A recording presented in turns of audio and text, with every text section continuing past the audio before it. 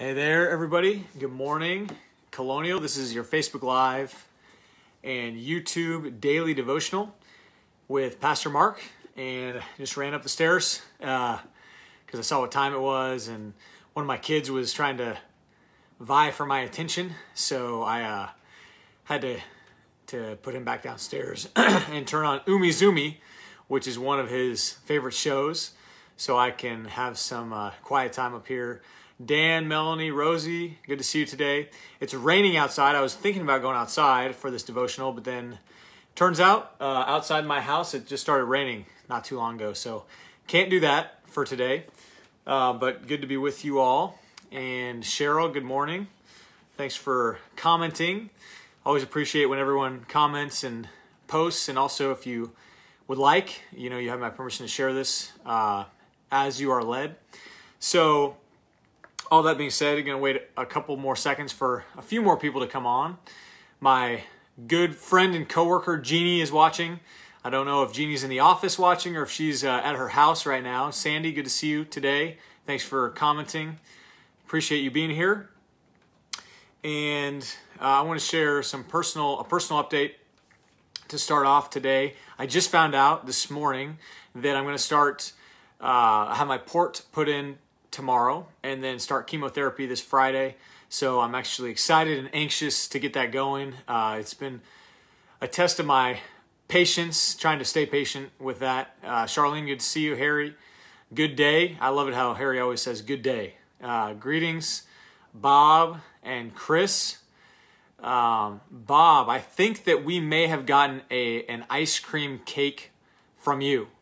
We appreciate Bob's gift to our staff about a week or two ago that he ordered from Tulsa, and thankfully it wasn't shipped from Tulsa or else it would have melted. But good morning, Bernie. Good to see you. I was just sharing a personal update that I'm going to start my chemotherapy treatment this Friday.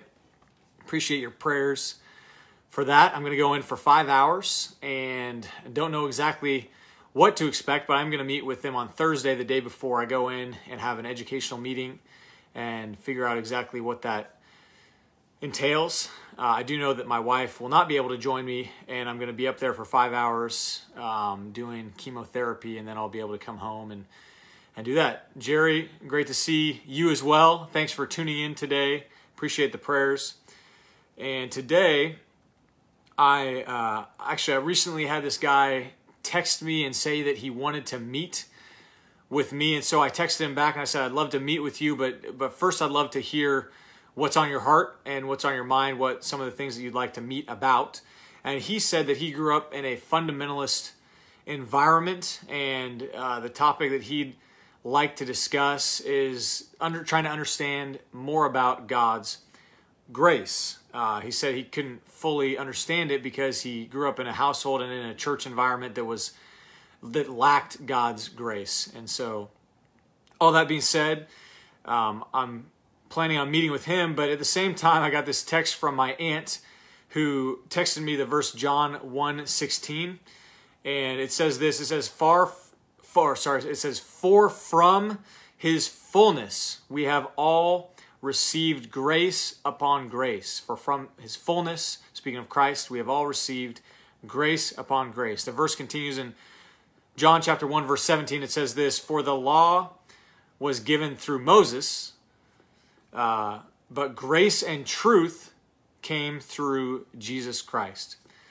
So this topic of grace kept coming up over and over again, and so I wanted to address it here today. Grace is, of course, as you know, one of the most essential parts of our theology, and also it's one of the most essential parts of our Christology, which is a study of Christ. But it's hard to explain, isn't it?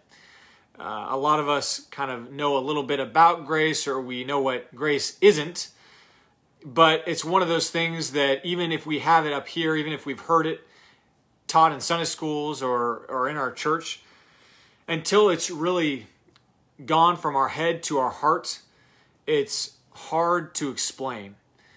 We first need to experience it. And so my question for you today is to think of a time when God's grace became real to you.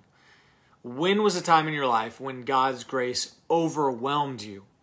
For me, one of those times was when I was a youth leader at Colonial. And this was 10 or 11 years ago, but I had spent many hours and many weeks and many months investing in a group of guys at Center High School. And these guys were fatherless guys. These guys were unchurched guys. These guys didn't know much about God, but they enjoyed the social aspect of church and youth group, and they were sort of ringleaders within their peer group at school. So I spent a lot of time with these guys. I spent a lot of time investing in them, driving them to church, meeting up with them, going to their games. And then one Sunday afternoon, I invited them to a church function. It was a potluck that we had at our South Kansas City location in the fellowship hall. And as potlucks go, I don't remember any of the food that was brought. I'm assuming there was some fried chicken. I'm assuming that there was some pizza. I'm assuming that there was some company potatoes, some casseroles, and things like that. But I don't remember exactly what was brought, but I do remember there was this big bowl of cherries that some older lady in our church brought to the potluck. And for whatever reason, the guys that I brought, these are freshmen in high school at the time, they thought it would be fun or funny to start taking those cherries and launching them across the table at one another. And then they thought it'd be even funnier if they would take the cherries and start launching them across the room and started to hit poor people in our congregation during their lunch and their fellowship together. And so I, being the person that brought them, being their youth leader, I got pretty irritated with them. And I went over and I scolded them and I took them home, and I decided after I dropped them off that I am done with these guys. I had it. Later on that day, I remember going over to my in-laws' house, and I was mowing my in-laws' yard. And as I was mowing, I just remember getting angrier and angrier the longer I mowed. I was fuming and just trying to shake my internal fist at God, saying things like, "These kids don't deserve me. I'm done." And in that moment, I remember a very specific moment when the Holy Spirit came upon me and convicted me. And the Holy Spirit spoke into my heart. And he said this, he said, "Mark, you were once a cherry thrower too. And it's a good thing that I didn't give up on you." Wow. I stopped in my tracks. And what I learned in that moment changed my life. It changed certainly the trajectory of my ministry. You see, before that series of events some 10 or 11 years ago, I made ministry primarily about me. I was mostly interested in creating positive volunteer experiences or positive ministry experiences for myself. Ministering was something I liked to do because it made me feel good. But for me, ministry was conditional. I don't know if any of you have had that similar experience. I was happy to serve if you were grateful, or if you recognized the effort that I was putting into it, or if you appreciated me for doing that. But I hadn't truly grasped at that point in my life the depth of God's grace in my own life. That was one time when I experienced God's grace on a new level. It became real to me and it changed me. I wonder what your story is. I wonder if you have a similar type of experience. When did God's grace become real to you? Grace is the most essential part of the Christian faith, and yet it's hard to explain. It needs to be experienced in some sense. It was the primary impetus, as you know, that led to the Reformation, and when we were reminded that salvation is made possible by grace alone. Sola gratia is the word, the Latin word. Grace is essential, yet it's difficult to define. Philip Yancey, who wrote this book, I don't know if you can see this book, it's called What's So Amazing About Grace? And in chapter 3, he talks about a world without grace, or rather what he refers to as a world full of ungrace. And that is a world filled with stifling social pressures and guilt, and not just that, but caste systems and performance and criticism that leads to pride, it leads to comparison, it leads to disappointment, it leads to guilt, it leads to legalism and depression and loneliness. The world of ungrace leads to rejection, and ultimately it leads to despair. The world full of ungrace is hell on earth, and yet, in many ways, it describes the culture in which we live, void of God's grace. Yancey, he goes on to describe, he defines grace as unmerited or undeserved favor. Grace is unmerited or undeserved favor. And he says this grace is offered in the person and work of Jesus Christ. He says that in Christ, there is nothing that you can do to make God love you any more, and there is nothing that you can do to make God love you any less. God loves you unconditionally, no matter what you do or fail to do, regardless of the types of sin or the amount of sins. He loves you because you belong to him. You are his child. Do you believe that? Do you live by that? Another helpful book that I read back in college or just after college was this book, Ragamuffin Gospel. I'm not sure if you've read this book. It's by Brennan Manning. And in the book, he has this quote. He says, "The forgiveness of God is gratuitous liberation of guilt." The forgiveness of God is gratuitous liberation of guilt.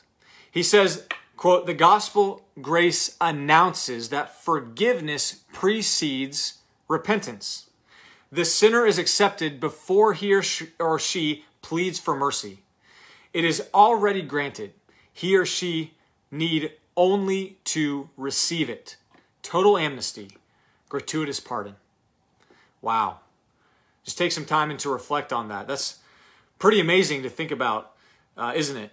Matt Chandler is a pastor down in Texas, a pretty famous pastor, and sometimes I'll watch some of his YouTube videos, and he has this one that came out probably 7 or 8 years ago that we often refer to on youth staff when I was on youth staff at Colonial.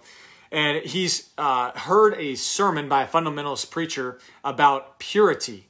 And this fundamentalist preacher, he had this rose, and he actually took the rose and he let everyone in the audience, handle the rose. And by the time that they were all done, the rose was disheveled and some petals were falling off and it was kind of bent over. And then the fundamentalist preacher got back up and he said, "See this rose? This is like what it's like, if you have sex before marriage. And who would want this rose? Who would want this rose?" And Matt Chandler, who was in the audience at the time, it took everything in him not to shout out in that moment, "Jesus wants the rose." That's the point of the gospel. That's not to say that there's no consequences for our sin or our actions, but it is to say that those consequences aren't a result of God loving us any less. 2 Corinthians 5:21 says, "God made him who had no sin to be sin for us, so that in him we might become the righteousness of God." Romans 5:8 is a very famous verse. It says, "But God demonstrates his own love for us in this, that while we were still sinners, Christ died for us." It goes on to say in verse 9 and 10 and 11, "Since we have now been justified by his blood, how much more shall we be saved from God's wrath through him? For if, while we were God's enemies, we were reconciled to him through the death of his Son, how much more, having been reconciled, shall we be saved through his life? Not only this, but also we boast in God through our Lord Jesus Christ, through whom we have now received reconciliation." Praise God and amen. There is nothing that you can do that can make God love you anymore, and there is nothing that you can do to make God love you any less. God loves the famous athlete just like he loves the homeless beggar. He loves the porn addict as much as he loves the Bible study fellowship leader. He loves the white police chief as much as he loves the Black Lives Matters president. God loves you unconditionally, and he wants you to love him back by receiving him and receiving his grace, receiving him as your Lord and Savior. Have you received God's grace? Or are you contributing to the pressures of ungrace? John 1:16. I started with this verse. I'm going to close with the verse. It says, "For from his fullness we have all received grace upon grace." Give yourself permission right now, today, to receive God's unearned, undeserved, unmerited favor and allow your hearts to be impacted for eternity. Praise God. Let's pray. Father, we thank you for today and for this lesson on your grace. God, I need more of it.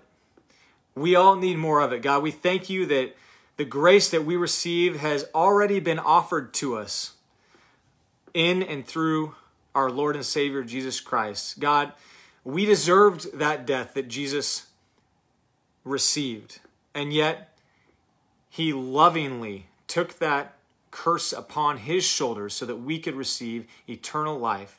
God, help us to live into that grace and to demonstrate grace to others. We pray this in Jesus' name. Amen. Hey, thanks for joining me today, guys. So glad that you are here, and can't wait to hear from Pastor Tammy tomorrow at 10 o'clock. God bless you.